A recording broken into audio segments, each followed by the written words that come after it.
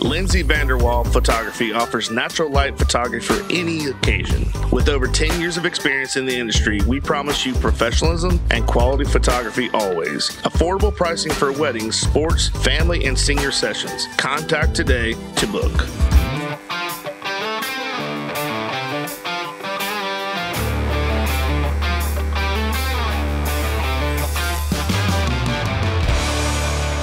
Today's guest is a great friend of mine. I've known him all my life. Is none other than Mr. Mike Foote. Mike, welcome to the show, brother. Thank you, Brother Billy. I appreciate it. 2020 was, for high school athletes, it was just, that was the end. Yeah. For spring athletes. Yep. But college, it could come back if they wanted to. Right. You know, they had that fifth year option. Yep. I know you can't do that in high school, but I mean, how many guys? I mean, it wasn't just our guys, but how many kids they just got robbed? They robbed their senior year. They literally got robbed their senior year, man. Yep. And I know how important that senior year is. Like, I know just having a normal senior year, you think about it a lot. Like, I think about my senior year all the time. I don't know why, but I think about. I mean, I guess because I work for the school board and. Like these times of the year, I remember it comes back. I go, oh, about this time we were getting ready for graduation. About this time, blah, blah, blah. This time we were on a senior trip. This time, blah, blah, blah. They're getting ready for prom. Oh, prom. Going back, having flashbacks. Prom. Even though it was some time ago, it never does leave. Like it's always there. Yep. But it's amazing how just the littlest thing can trigger. Like it's like music. You can hear music, and I remember, oh my gosh, I was here. I was working here. This happened. That's why everybody can tell you where they were on 9/11. Yep. Not just because of the horrific things that happened, but because of the media. It was embedded in your brain that you were. I was here. I was there. I was doing this. I was with so-and-so. Yeah. We were here. We were talking about this. Yeah. It's very, very, very, very surreal. Like it's just one of those things. Correct. It's crazy. Yep.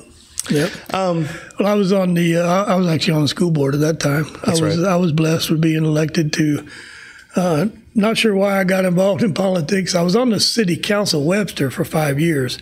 And that was kind of by default. I wanted to get interested in the city and what they were doing. Right. And so I talked to Udell Hall, and he said, yeah, we'd be glad to have you on there. You just got to win election. I said, well, I was unopposed. So I went in automatically. And it was on there for 5 years.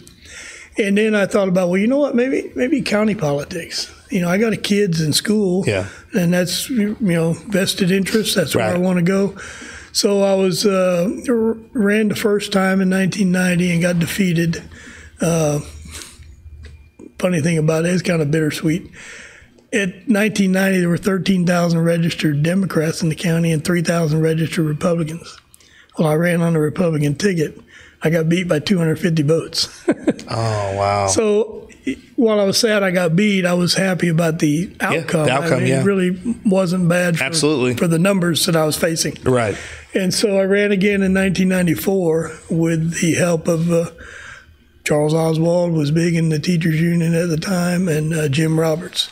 And Jim Roberts really was the main catalyst that helped me get elected because he was also the head of the Republican Party at the time in the county. Right. And we went out and did pancake breakfast like every other week all over the county. We go to communities, went out to Royal, went to the villages, 2 or 3 different places, and had pancake breakfast and got me a chance to, what they call press the flesh. Yeah, kind of get familiarized. Talking to people and shaking hands and kissing babies, that type of thing. And so it was a great experience, and I won decisively that election, and then was able to serve for 16 years. Yeah, and loved every minute of it from 1994 to 2010. Right, it was just a great experience. Our school district moved in a positive way.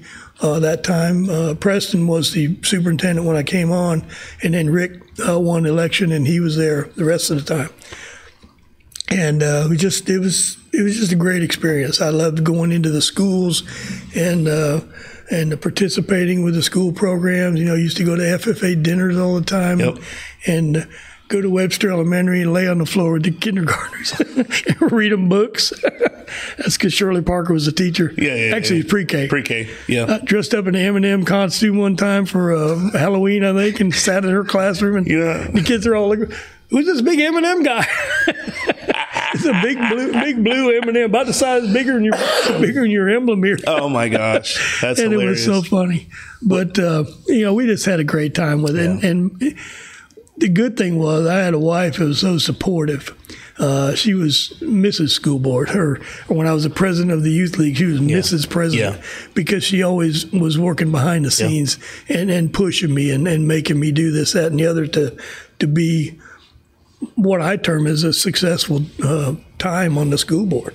And, when you said earlier, when you're talking about the Army, you said when we joined the Army. Yeah. I was going to comment and say, it's not just you, it's everybody that's involved with you. So Judy went with you in the Army. She was in the Army too. Exactly. And that's, a lot of people don't think of it that way. They just think whoever's there is overseas or whatever. They're in serving their time. But they don't know the sacrifice that the family and the wife go through, or the husband. Especially if you have kids at home. Absolutely. Because they're mom and dad. If you're out in the field or going on a weekend bivouac, something like that, they got to do it all. And and it is so true that behind every successful or every great man is a great woman. I believe that truly. I absolutely. And I have no problem saying that out loud.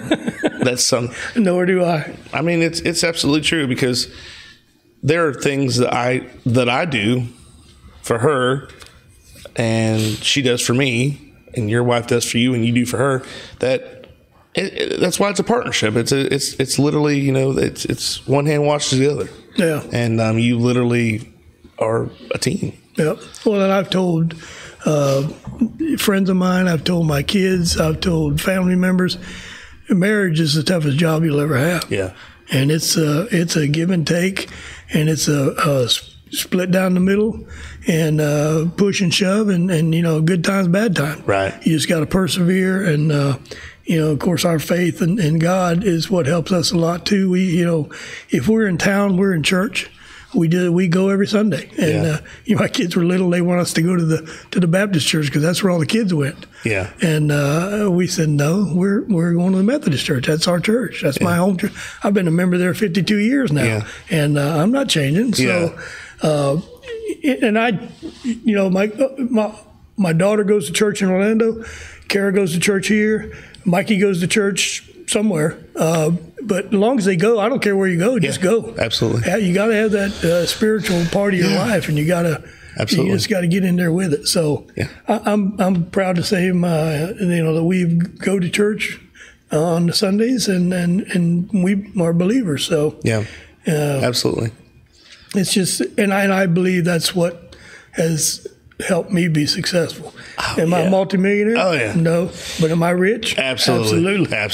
There are far more important things than the tangible objects. It's truly family and friends, and gosh, if you can, it reminds me of the old Tombstone movie where he says, why'd you do that for him? He says, because Wyatt Earp is my friend. And he says, well, I got tons of friends. He goes, I don't.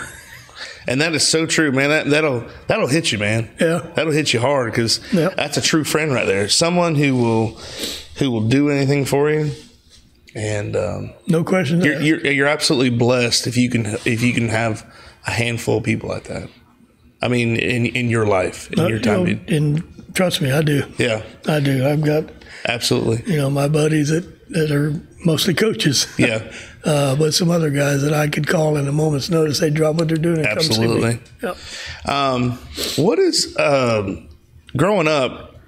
I mean, you had to fall in love with baseball somehow. But who was someone you emulated or you looked up to? You're like, man, because I know your dad had to have baseball on. If he knew all the rules and he was coaching, What was it? Who were you? Who were the Footes watching on football or baseball? Sorry. Well, backing up a little bit, my dad actually had a professional contract for one game. Okay. One game back in the 40s. Gotcha. His brother was in the minor league system. Gotcha. And they needed a catcher that day. And they signed my dad to a one-day contract. Oh, that's cool. And he got to catch, and his brother was a pitcher. I believe his brother pitched that game. And so that was back in the 40s up in upstate New York or wherever they were. And then, of course, my cousin Barry was just a phenom. He was drafted right out of high school. He was the number 3 pick in the nation that year. And the only reason number 3, Montreal lost the coin flip to San Diego. San Diego picked another catcher. Oh, gotcha. Montreal picked him. And the number 2 team picked a pitcher, I think. Gotcha. But what year was that? In 1970. Gotcha. Right out of high school. Barry graduated, signed with the Expos, and was in their minor league organization about 3 years. And then he made the big leagues in 74. He was only in Montreal 2 years because Gary Carter came along. Yeah. And Gary Carter was a phenom in his own right. And Barry went to the Phillies for a couple of years, and he went to Chicago Cubs about 4 years, I think. And then he finished his career with the Yankees as a player the year they went to the World Series and won against the Dodgers. Okay. He had one at bat in that World Series. Barry did. Faced Steve, right-hander, fireballer, Steve somebody. Threw 3 pitches, and Barry was back in the dugout. But he batted in the World Series, and he got a ring. And so to say who did I look up to, I love baseball altogether. Yeah. I used to actually play a dice game that I found somewhere, or I want to say I invented it, but I know I didn't. We'd roll dice, and whatever the number was, you got that. And my brother and I used to play against each other. I was always the American League. For some reason, I liked the American League. Yeah. And I was a baseball card collector as a kid. But probably the person that I looked up to most was my dad. Yeah. Because of his dedication to the game and what he taught me about it. Gotcha. So, of course, I was a fan of the big leagues at the time. And not so much anymore because of the politics and stuff involved with that and the money that's ridiculous. Yeah. And, I see on Facebook a lot of times about how this team would compare to this team. Bob Gibson was one of my favorite pitchers. Oh, yeah. Bob Gibson. He pitched 3 games in a World Series in a 7-game series in 9 days. Oh, my God. You wouldn't get 3 guys pitch 3 games in 9 days this year, this day and time for anything in the world. You know what's weird is I'm a big Pirates fan. Yep. And I love the tradition. So in 1960 they played the Yankees. Yep. And Game 7 was played the game was over at 3:30 in the afternoon. No. That was Bill Mazeroski. That was Mazeroski hit it over the left field wall, right. So but it's funny and it was on October 13th, 1960. And every year on October 13th at that time they play that game-winning over the. They have it's like a not a vigil or whatever they call it, like a little ceremony type. Yeah, okay. They replay I take it back. I think they replay the entire game. Okay. But that area is now at the University of Pittsburgh, and the wall is still there. That where Forbes Field? That's where Forbes Field was. Yep. And so the University of Pittsburgh is there now, which they were side by side anyways back in the day, but they just used that land. But you talk. I mean, like 3:30 in the afternoon, the game's over with. Yeah. I'm like, can you imagine like people? Because I mean, like going back to what we said about if they had like some kind of telecast. I'm calling in sick that day. I got to watch Game 7. You know what I mean? Because that's lunchtime when the game starts. Yeah. You know. Well, I was at junior high down in Delray Beach in the '60s when St. Louis and Detroit and St. Louis and Boston were playing. Yeah. Well, I had a social studies teacher named Mr. Thomas. Great guy. He had TV in our room. We watched the World Series while we were in class. And when the class was over, I'd go to my next teacher and say, hey, I need to work with Mr. Thomas. I'd go back to his class to finish watching the game. You're going in between innings? Yeah, exactly. Exactly. I didn't miss anything, did I?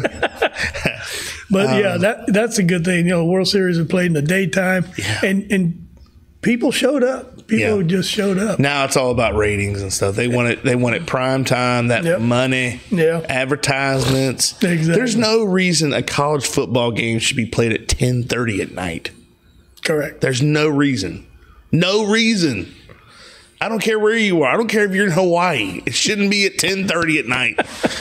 I don't care how the sun works. Put it on prime.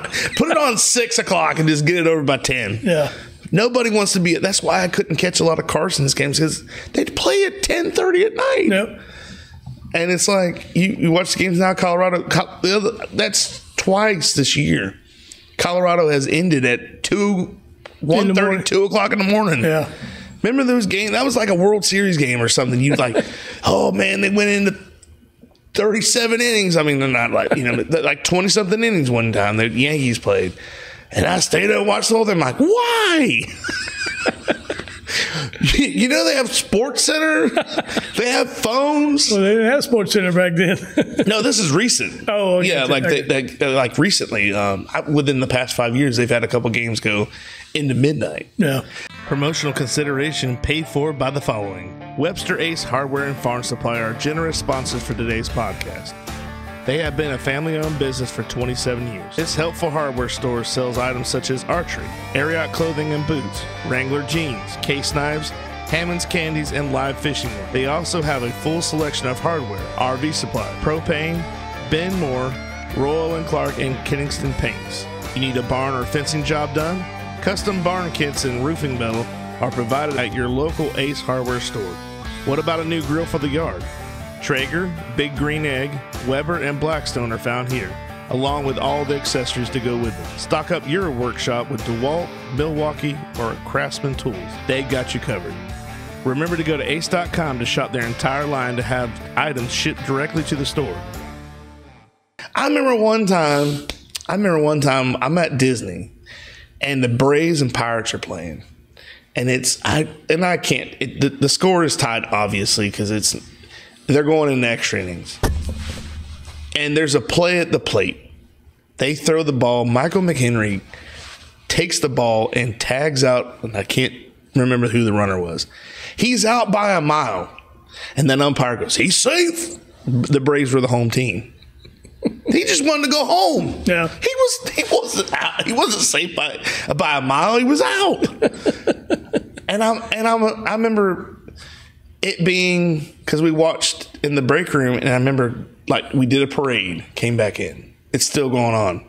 Man, this game started at 7:30. We worked till midnight. And I'm like, what is going on? And then I got to see that, and I go, all that for that? Like, that's how the game's going to end? You've got to be kidding. We got hosed. We got hosed. It was unbelievable. I'm hoping I can get. He's called the Fort. Michael McHenry. They call him the Fort because there's Fort McHenry, and I think it's Kentucky or Virginia. And they call him the Fort, and he's trying to get him on the show. Oh, really? Yeah. He's a really cool guy. I got to meet him one time, but I want to ask him, like, what was going through your mind, man? Because I'm in Orlando, mad. I can't imagine you tagging the guy and going, like, his face is like, what? Yeah. Man, that's like, crazy. That's like that umpire blowing that call on the perfect game. Oh, yeah. With Detroit. Was that Angel Hernandez? Was that the same guy? Or no, it was Jim Joyce. Who was a highly respected umpire. And he just blew it. And I don't get it. I felt so bad for that. And that was before replay. Yeah. And I don't know if which was not long ago. Because that was, umpire's decision. Yes. But if a rule applies, then you can challenge it. Challenge but it. I felt so bad for the umpire. I felt bad for the kid. I did too. I felt bad for the umpire because he had already made the call, and he's like, oh. Yeah, what an idiot. And he knew it. And, he fessed up to it and manned up. So, good for him. But that was very sad that happened. Yeah, I mean, but you were an umpire, so did you ever have any of those calls where you were like, "Oh man, I messed up," or were you like pretty much Johnny on the spot? Well, positioning is important when you're umpiring. Absolutely. If you're in the right position, 99 times out of 100, you're dead on. Gotcha. But I've had some calls that were questioned. Game at Tavares one time, Tavares and Eustis, I think, were playing. And I was behind the pitcher's mound on the inside and had to play at first. And the guy catches the ball at first, and I called him out. Well, the coach over there said, no, he pulled his foot. And I said, okay. So I get the home plate umpire, and I said, because he's looking down the line, I said, did he come off the bag? He said, yes, he did. And I said, okay, the runner's safe. Yeah. Well, the other coach went nuts. I said, look, we're just trying to get the call right. Right. I'm out of position because I'm inside and I can't see his He had foot. a better view of it. And he leans in. I said, that's his job to watch the runner at first and see if the guy pulls. I said, he pulls. So I'm changing the call, and he's safe. Yeah. And a game I had at Clearmont one time when Clearmont played on Bishop Field there. They were playing Groveland. Yeah. Ball hit. It was kind of a line shot to left field. Ball hits. The kid comes up, scoops. I said, it's safe. Ball hit the ground. The Groveland coach went nuts. He caught that ball. You got to be blah, blah, blah. I mean, he argued for a while. I said, Coach, we're done. Go back. I've made the call. Yeah, if he scoops, that's not a catch. So when the kid comes running in from left field, I was still behind second base. Yeah. I started walking that way because the coach comes out and said, did you catch that ball? He said, no, sir, it hit the ground. And I looked at the coach, and I turned away. He looked at me and said, he kind of dropped his head. Kids won't lie. They're not going to lie. No. I mean, they really won't. Yeah. I mean, not about something like that. No. Because I wouldn't either. Yeah. But I had some good experiences umpiring. I did it for 7 years with Lake Sumter Umpire Association. Floyd Williams was the head of our association. Okay. Floyd actually got his start umpiring with my dad. Oh, yeah. My dad hired him at Webster Elementary. And one day my dad was going to umpire a game, and he said, Floyd, why don't you come with me and umpire? Yeah. He said, I don't know anything about baseball. He said, well, you can learn. I'll put you at third base. There won't be much action there.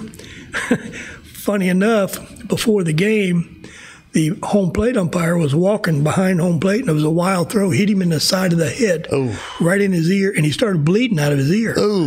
So he had to go to the hospital. Yeah. Well, it was a game between South Sumter and Ocoee. My dad was from Webster, knew all South Sumter kids. The Ocoee team was the kids he had coached when he lived over there for 5 years in Ocoee. And so he told Floyd, he said, I don't want to go behind the plate. He said, I know all these kids. He said, you go back. He said, I don't have any equipment. He said, I'll give you mine. I got it with me. And that was when they had the old outside chest protector. Yeah, the big old chest protector. And the shin guards and the mask. And so Floyd got behind the plate. First game he'd ever umpired, he gets stuck behind the plate. It was a great game because everybody threw strikes. I think it was 1-0 game. We got beat. Yeah. We got shut down with a one-hitter, no-hitter, and Bud Fussell threw a one-hitter. We got beat 1-0 by Ocoee. But Floyd got his start there, and now, 40 years later, he's in the FHSA Hall of Fame as an umpire. Oh, that's awesome. He was a phenomenal. He just never done. Great judgment. He knew the rules left and right, and was a good mentor for me to be better at what I did. Yeah. I think that's very. I mean, like you said, like if you know the rules, you are a step ahead of the game. Yeah. Not saying that you I mean, it's kind of implied. You should know the rules. Right. But there are a lot of rules. So sometimes you have to refer to the handbook. You know, that's why they give you a handbook. Correct. But the guys that I'll tell you who can do that. And every time there's been an argument, I am right behind him because I back him 100%. Is Alan Shirley. Yeah. When we played, I helped him coach T-ball and 7, 8-year-olds, 10-year-olds, whatever, with both his girls growing up. If there was ever a call and he went out there, I was like, Alan got this. Alan's got it. Yeah. I know he knows what he's doing. And he never got overturned. He would always go, question, you know what I mean? And it wasn't in a jerky way. It was like, sir, come here. I need to ask you, let me ask you this. This says this, blah, blah, blah. He had, Alan may have had a rule book with him, but he never had to result. Like, he never had to put, now, article section, 4 dash, he didn't have to do that. He was like, look, this says this, and the guy says, yeah, he's right. every time. Yeah.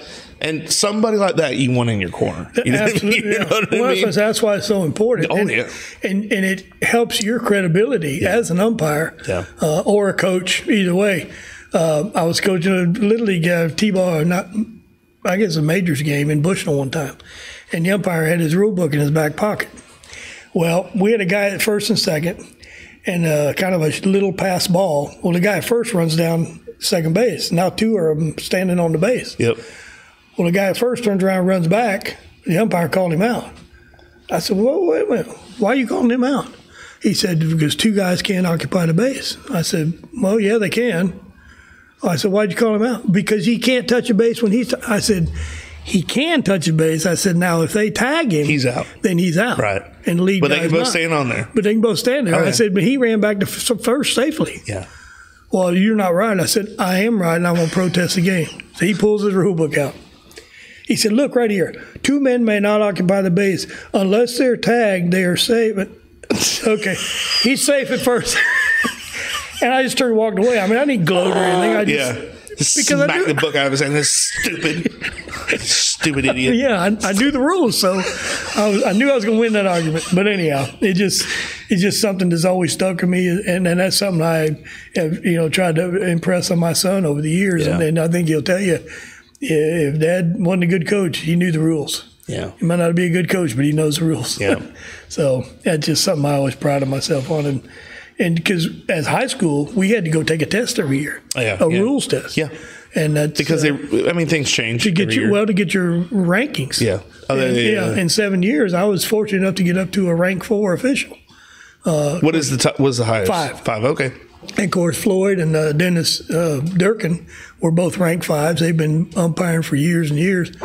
And I actually got to we umpired district tournaments. We did sub-regional games, regional games that I got to be the third man in the crew. And then we did a Final Four down at Boardwalk and Baseball. Oh, I remember that. Yeah. And it was, I think, Tampa Jesuit or Tampa Catholic was the school. Right. And they won that game. And that was my experience as a umpire in a state tournament. Yeah. That was pretty cool. What grade would you give Dennis Johnson? Dennis was a good umpire. I give him a solid 3. Out of what? 5. I give him halfway. Yeah. I mean, that's fair. I'd say a 3. I like Mr. Johnson. I like Dennis Johnson. I give him a hard time every time. Well, I haven't seen him I haven't seen him in a long time. So he's still living. Okay, I was just making sure because I'm like I haven't seen him in a while. Still got his hunting dogs. Okay, good because he's so funny. In fact, him and his wife, I think, just had their 50th anniversary. Oh, I love his wife. But he and I had a game of use this one time. It's the only time I seen one of my umpires eject a coach.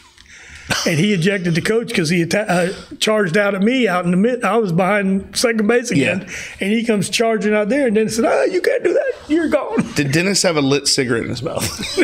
Nope, not on the field. That was only in Webster. Yeah. I think it was legit. He had this like the mask and the cig coming out. I'm kidding. I love you, Dennis Johnson. If you ever listen to this podcast, I love you. Miss you, buddy. Yeah. Those are just guys I grew up with, man. Right. I mean, like I was telling, who was it? I was talking about Tony Gator. Remember Tony Gator? Big guy, umpire guys. In Center Hill? Yeah. No, Gator McMullen. Or Gator, but I thought it was Tony. He was the chief of police over there. Oh, okay. Yeah, that's who it was. Yeah, Gator McMullen. I kept calling him Tony Gator. Yeah, funny story about him. I was yelling at my son one day on the field, telling him, "You got to come on, get you." And he comes over and said, "Coach, you got to stop doing that." I said, "What?" He said, "Stop yelling at that boy." I said, "That's my son." He said, "I don't care. If you yell at him again, I'm going to toss you out of here." I said, "Okay." He kind of humbled me real quick. Mikey's like, what'd you say that? Yeah, thanks, Gator. I appreciate it. But it was, I vaguely remember him. Yeah. I don't remember him as well as I do Dennis. And like I was telling him, I said on the other podcast, is Dennis would never tell you it was a ball. He would just be quiet. And of course, you think as an adult, it's either strike, no call, is a ball. But I was afraid I didn't hear him. Yeah. Like I said, before I said, I thought I was going deaf. Like I was like, oh God, I can't hear. Get this helmet on, I can't hear. What are you saying? I'd look, and of course Dennis is.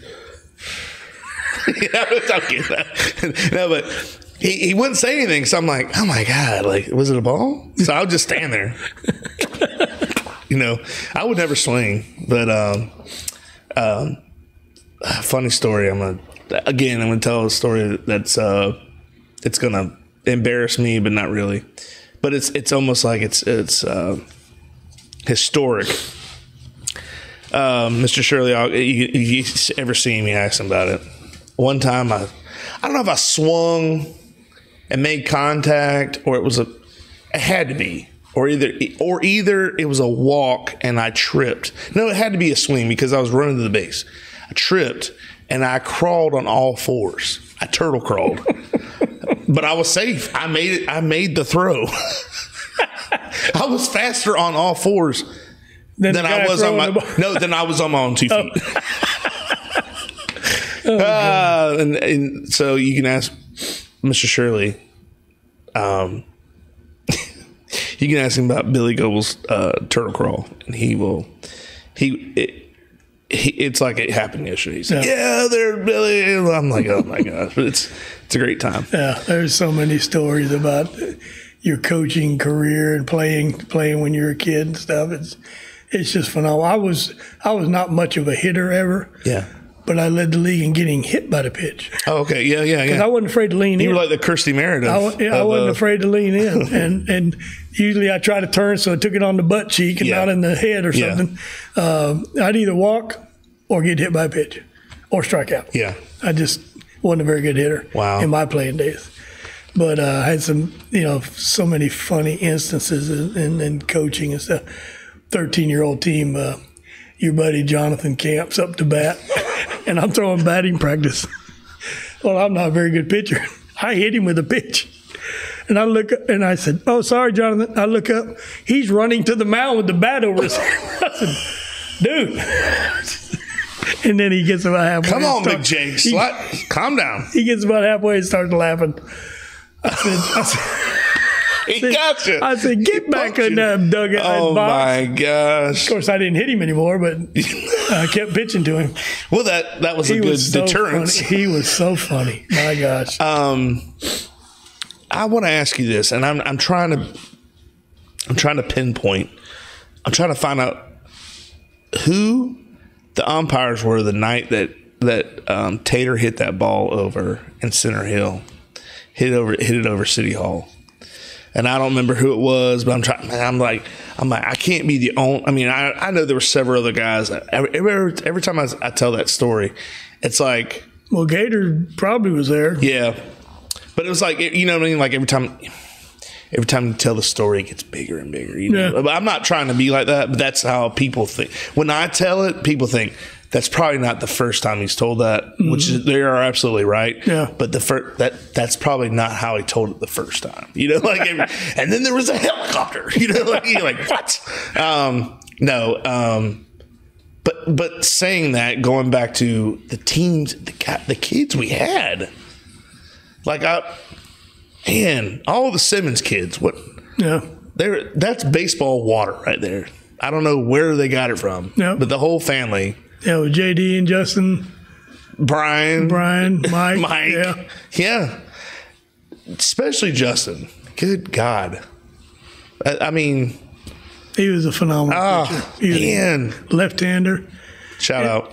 Well, yeah, exactly. And funny thing about it, the year that I won the T-ball was my third year. It was his first year in T-ball. Mm-hmm. I picked him for the All-Star team. He had the best glove in the league. He never dropped the ball. Oh, yeah. And he played first base. The ball thrown there, he was going to scoop. His glove was as long as his arm. But he can handle it. He just used that for counterbalance. Yeah. Exactly. Yeah, Justin Simmons was a heck of a baseball player. That's another. I talk about Justin all the time. I'm about to have him on the show one day. Just talk about baseball. Yeah, it'd be a good show. So you did all this stuff, and let's get to where you are now. I want to hear about how you got into this little and I'm being facetious Business. when I say little. Yeah. This little broadcast that we hear every Friday night. Give us that how that came into play. Yeah. Well, oddly enough, the same year that I started at the bus garage and then got the baseball job, a local radio station contacted the school and said, "Hey, we'd like to do your broadcast your football games on Friday night. Would you like that? Be interested in that?" And I guess Doc and Coach Sherman talked about it and said, "Yeah, that'd be pretty cool." And so they said, "Well, do you know anybody that could broadcast it for us? We don't have anybody at the station." And the first name that popped to mind was Mark Johnson. I mean, Coach Sherman knew him and knew what he could do and what he had done in the past, I guess. And so he talked to Mark and I guess told him about it and everything. Well, Mark turned around and called me, said, "Hey, look, what do you think about this? We do radio broadcasting on Friday nights for this radio station, WKFL it was, which is not there any longer, and do football every Friday night." I said, "Yeah, that might be okay." I said, "You're going to be the main guy, and I'll be the color coordinator afterwards. Yeah. I'll tell you what happened after you call it out." And he said, "Yeah, let's do that." So we started it, and we did it that first year, and kind of walking our way through it, learning our way through it, and making sure we try to read the roster, know the names, and all that stuff, and then the next year we did it again, radio show. I think we did it with the radio for 3 years, right? And then they kind of had some stuff going on at the station, and we said, "Well, you know what? It's not working for us, so yeah, let's go out on our own." So we got with the Kanan Smith, who was our engineer, and his dad is real good with computers, and so he said, "Kanan, what do you think about us doing something on the internet? Right. Still be the broadcasting, but not have the live radio, but the internet and tie it in through cell phones. Of course, cell phones are booming there." Right. And it just, one thing led to another. And we got equipment, we got headsets, and the equipment like you've got, the electronics and all that stuff. And Kanan's real smart with computers too, like his dad. Right. So he figured it all out, how we need to do it. And then we said, well, we got to be able to pay for our equipment and get stuff replaced as we need it, stuff like that. So we need to get some sponsors. Because in the radio days, they were getting their own sponsors. They were paying for that. Right. But we got sponsors for ours in order to upkeep our equipment and stuff. And, right. It helps us pay for gas and stuff going to games because we, wherever we're playing, we're there. Mm-hmm. And so it just evolved from there, really. And of course, a couple of years later, Coach Kinley joined us in because he was going to the games anyway. And he was just a wealth of information and he knows all the plays because he calls them all on Tuesday night. Yeah. So on Friday night, he knows every play that's going on and it corrects me a lot because I call maybe a slant pass. It's a wide receiver screen or something like that. Yeah. And so, he does that part of it because he's just much more knowledgeable about play calling than I am. Right. But this year, today is our 12th year of doing it. And that's awesome. We are so blessed to have the support of the fans that listen to us, and we with the phone apps, we have a lot of people that sit in the stands and listen to our call to see what our perspective is, what they're seeing on the field. Right. And we're just so pleased about that, and like I say, blessed to have the people that help us. The sponsors that we've had are so dedicated to us and really help us out every year. And then, of course, we started a GoFundMe page at one point to help, again, with additional expenses to be able to afford to stay on the air. Right. And then, absolutely. It's one thing's led to another. Yep. And Mark is such a phenomenal speaker, as you know. Yeah. Unfortunately, for us, he's on the big mic, doing the PA at home games. Right. But when we go away, I mean, three of us all there talking, and sometimes we talk over each other, and that we're okay with that. Yeah. We're just having a good time. Yeah. And you know, if you got to go to the game, you might as well go there and have fun with it. Yeah, it started off with you kind of started off like just like doing you know, like you said, you two, and then you turn into almost like Frank and Al and Dan there, like the old Monday Night Football in the '90s. You know, you're yep. Which make, you know, Three's Company. I mean, that's a good you know, trio of guys with knowledge. Like you said, you do the color commentary, and Mark's got the voice for radio. Absolutely. And then you got Coach Kenley, who, you know, has the knowledge. Yeah, he's got the knowledge, and it's funny because he'll throw my dad a shout out. He'll be like, "And that's what we call a wheel route, Mr. Goble."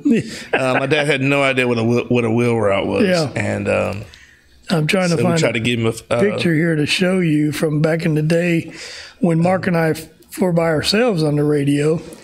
We started during the week, and then on Saturday mornings, we'd go out to Beef O'Brady's, and we'd have kids come in. I remember that. Had you did the show out there. Yeah, player of the game. We'd talk to them out there. If I can find this picture, I'll show you one picture I had saved. Which now, kind of like what I do player of the week. Yes.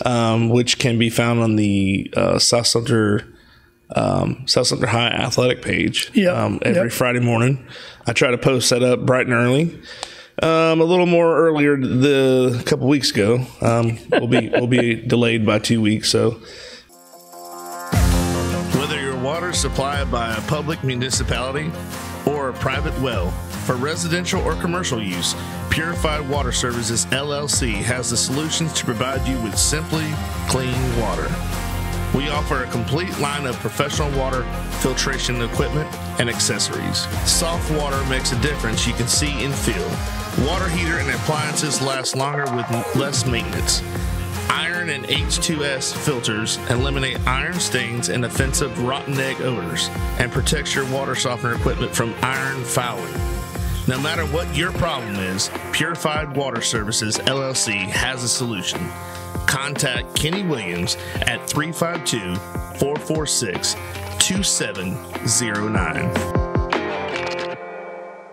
Yeah, it's a good time, and the kids love it, man. I love having the guys coming on there, and they talk about I don't know. I asked them just like silly questions. You know, some would say generic, but they're just like, what's your favorite college team? What's your favorite NFL team? Yeah, there's a picture of us. Back in the day. Had a table set up. That's right. And the Beef O'Brady's. People eating around you like a salad. Well, no, that's our engineer sitting back. Cannon sitting back here. But Mark and I, we're on our headsets and we're live. Doing it live on Saturday mornings. Yeah, that's right. For the kids. I do remember that. I do remember that. Funny story about Cannon. I didn't know he was a South Sumter graduate. Yep. I didn't. I thought he was.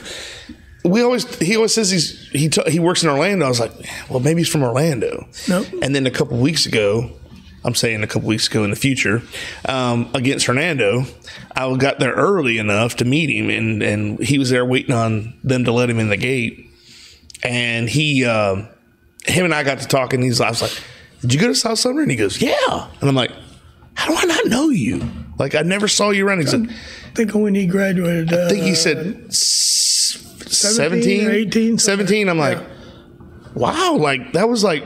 That wasn't that long ago. He's a soccer player. Yeah. That's what he was. That's what he told me. He said he played a little bit of he did some Wolfpack, and he loved it, but he said he didn't play high school football. Yeah. So I was like, well, that's why I didn't know you because I know more of the kids that played the athletics. Unless I had you as when I was subbing and I had you in class, then I knew you, but he just kind of went under the radar. He said, "Yeah, no, it's all good." Yeah, but he's a great guy, and he does a lot of great. That's a lot during that. That's a live broadcast, right. And he gets everything set up, and gets everything plugged in, and I know they're ready for us. I know how it is, bro. Yeah, but he's a soccer fan. He's a Florida Gator fan. Yeah, he's y'all don't hold that against him, do you? No. Okay. No, he's a good guy. Well, you got Kenley. He's a Gator. So Yep. Two Knowles and a Gator in that booth. Let me ask you this: when you're broadcasting,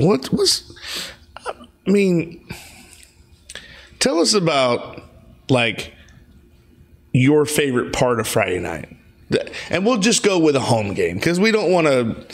I'm not trying to throw shade on anybody's complex or whatever. I know y'all been to some places where you're like I won't say the name of the school, but up north near Gainesville, you downtown Gainesville. Yeah. Yep. Yes. Where there looked like a watchtower. Yeah. Even when I was filming, I was in the stands. I think I was in there with you. We could have done a video broadcast. Oh my God. Looked like NBC Sports up there. And it was cold. Yeah, it was cold. What is your favorite? What's one of your favorite things about Friday night? Honestly, it's about the fans. Yeah. I like the fans in the stands. That's why we open the windows. Yeah. So we get that ambiance and we get that noise that hopefully people can hear it in the background when they're listening to it. Yeah. You can. You can hear the cheerleaders go. Well, ROW. A lot of it's blocked out because of our headsets. Yeah. But when we make a good play, you can. And we look out the window. They're going people crazy. Standing up. You're going crazy. Yeah. And when we see the stands full, we're so glad that they fill the stands. Oh, man. The Raider faithful, they travel. Oh yeah, travel they do. well. They do. And the home games. And I expect tonight to be a full stadium. I hope it is. Right. Because they're going to need our support. And they're going to need us hollering as loud as we can to bring home a win. But, the fan base, I guess, is one of my favorite things. The other is, of course, the coaching staff. Cohesiveness in coaching is so important. Mm-hmm. And that's what South Sumter has over the years. When Inman was there and then carrying on with Ty and, Coach Heilman being there almost 30 years now. Over 30. Well, yeah. Got there in 88. Yeah. And the other guys and the former players that have come back to help coach. Right. I think that is just so cool. Yeah. And they know what they're doing. So absolutely. That's a good time. A lot of people don't realize how close such a tight-knit, it's a very, very close group. And I think, the key to any successful, whether it's yourself, your life, a team, you need to surround yourself with people that you get along with, that are knowledgeable of what you're doing, and who share the same goal or common ground. Yep. That's one of my cameras dying. Speaking of common ground. But anyways, when you do so, you are more successful than than you can ever imagine. Because it helps. It's such a tremendous and helpful thing. And that's what we've been so successful with over the years. You gotta think, how long has Coach Sherman done it? And he's all these great coaches that are, over half are still here. Mm-hmm. You're talking about Keith Alman and Ty Lawrence and Coburn. Stan Coburn has been here for 20 plus years. These guys, and then you've got your kids that you coach that are not kids anymore. Right. They're grown men that McDonald's All-American coaching linebackers. Yeah, exactly. Earl Everett. Yeah, don't get any better than Earl. No. And Mikey wasn't a great player, but he was there. Oh, Mikey was. And he was a team captain the senior year. Oh, yeah. And then you got, Darian Williston, Your Highness Morgan. That were phenomenal players. And we got imports like Chris Gauntlet. I could keep Chris Hallman. Yeah. Chris Hallman helps out a phenomenal coach. Chris Gauntlet, he is former head coach at DeVary's. Yes, he's such a defensive sound, minded guy. Oh, geez. Oh my gosh. You can talk to him. I talked to him stuff about Wolfpack, like what should we do, things that we can to make not just the kids better, but our coaching techniques, what we can do better. Mm-hmm. You know what I mean? And I could ask any of those coaches, but I like to just pick I'll sit there and pick Chris's brain. Yeah. And I'm like, and I give him such a hard time all the time, but he's such a great guy. And seriously, I mean, we couldn't ask for a better group of guys. Right. Coach Baker's there. Yep. I mean, we've had people come and go. I remember Todd Wurtenberger there. Coach Marty Williams, Coach Gostad was there. Brent Gostad. Coach Helms. Yep, Richie Helms. My God, he was our O-line kids. That was their second father. They loved it. Oh, God, yeah. That was second father. Richie played a state championship team in Alabama. He was great. When he was in high school. Yeah, awesome athlete. But, I mean, we just continue to surround ourselves with people like that. And it's just like, oh, my gosh. Like, no wonder our kids are successful. You know what I mean? When we provide such knowledge and guidance to help, carry them along their journey. I mean, if you added the years up of that coaching staff of their experience, it's easily 200 years. Oh, my gosh. Yeah. And it's, just that's what makes. Have you ever won a state championship? No. But have we been close? Absolutely. Absolutely. And we are consistent. Yes. And that's what it's all about, consistency. That's right. We don't go out and recruit kids. Nope. We take what shows up. That's and right. we try to make them the best player they can possibly be. And the better side of that is we try to make them better men. Right. Absolutely. For the long run. Right. That's what it's all. Sports aside, if you can make someone a better person, because that's what's gonna. It's like when you talk about like college kids. Yeah, they play they do their athletic stuff, but when that athletic time is over, what are they going to do next? Right. They need to be that person that they need to be, or they're going to have this job that's going to carry them. They have to have a backup plan. Mm-hmm. And we do a lot of that with our kids. We make sure, and it speaks because all these other players, like I was talking to Ty, he loves it when these guys come back. Yeah. On a Friday night, we the other that one home game against Zephyr Hills, Joey Martinez was there, and it was so good to see him. Andy Kaysen. Yeah, Andy Kaysen with their reunion, they came back. Oh my gosh, all those guys come back. That just speaks volume for our coaching staff, our program, and it just continues to get better and better. Yep. Well, I think I've picked your brain long enough, and Mike, I appreciate you coming on today. And well, it's a pleasure, and I appreciate the invitation. I kind of threw it out there last week. I said, "Well, you've been on there, and I've been on there, but I haven't been on there yet." I wasn't saying that to get invited. I know. And you had told me already I'm going to have you on sometime, but I threw that out there. And I said, "Well, Billy hears this, and maybe you'll put me on the show." It wasn't like that at all. But the thing is it just the timing, and like you and Judy are like on cruises, and I'm like, oh well. Going back to what I said, it wasn't the right time. Yep. And when the time did come, I'm glad it happened. Yep. And but I wish you the best of luck in the future with a successful our Raider radio app. Yep. And I promise you I'm going to do more plugging to that. I need to get all the logistics and stuff so I can make a promo and flash it on there. And just what you guys are doing is just such a great job. Well, I think because we're all graduates of there, and 3 of us played football, South Sumter, it makes it that much easier to be a fan. Absolutely. And to love what we do every Friday night. We just have such a good time. Oh yeah. If it's an away game, sometimes we travel together. Yeah. We go out and get a bite to eat, and then we go to the game. And, and then coming back home, if we're traveling together, we're talking about the game and what do you think about this player and how about that play? And absolutely, that's all we talk about. Right. Well, what's funny is the other night at Hernando, when you had me on at halftime to kind of talk about the show and stuff, I enjoyed that. Yeah. And I was like, man, I wish I had more than 4 minutes. I think Hernando was just ready to go home. But they didn't even let our band play. Right. That's how bad it was. At halftime. But it was cool, and it was cool to hear, be on your side of per se the ball, on your side of the field, Yep.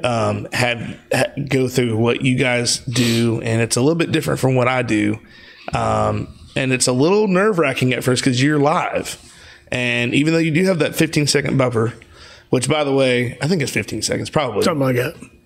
Just let you know, Dickie Lovett has you on his phone at the Forest sideline. Forest gaming. I can hear you guys somewhere. I'm like, they're in the stands, but they're not talking right now.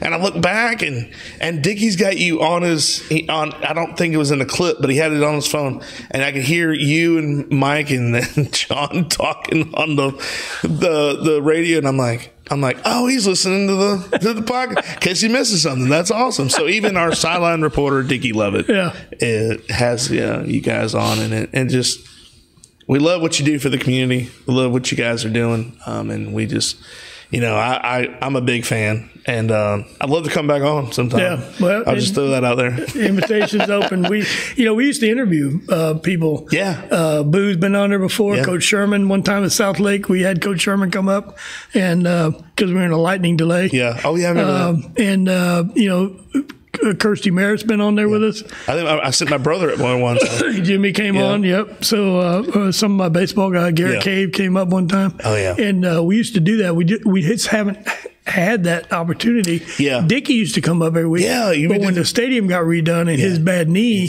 it was too hard for him to get there. But I think we try to do that when we see guys. Yeah. We've had RK7 up there one time. And just guys that have played there before, or girls that played there before. We actually did a softball game one time, if you recall, a couple of years ago.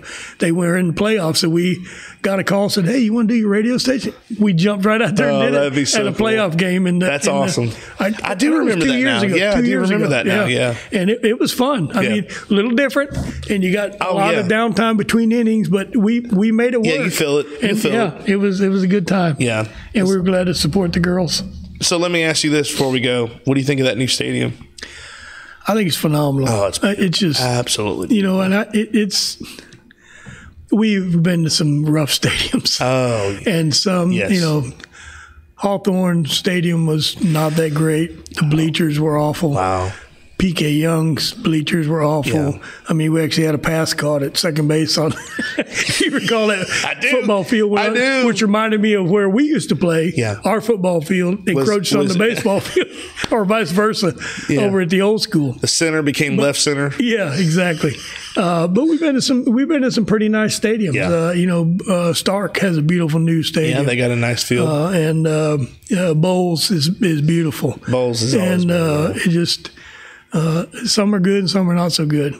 Which I need to point out one thing: our baseball field, as far as the dugout setup, is probably the best in Central Florida. Oh yeah, we have a phenomenal dugout that those guys rebuilt when they moved the fences back. And you got a new clubhouse too. Yeah, we got a new clubhouse last year, and it's wonderful. Got 30 lockers around the walls. I got to go in there and check it out. And AC and the nice tile floors, and it's beautiful. Yeah, and our field is usually in pretty good shape. We have some bad spots, but that's sprinkler issues and stuff.